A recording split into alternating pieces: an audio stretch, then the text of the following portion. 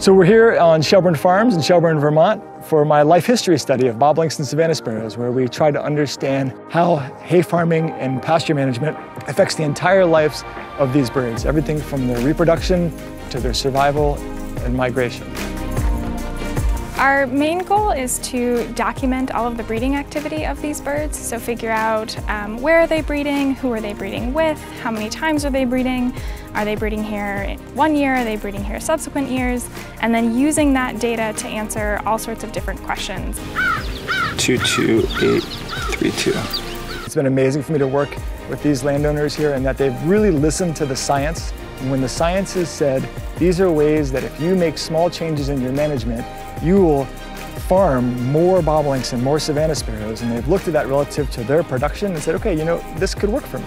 It really is amazing to me. They're not very big birds, and the journey that they make to Argentina and then coming back to Shelburne every year is really amazing. So I kind of feel a little bit of responsibility of providing them with a place that they can come back to.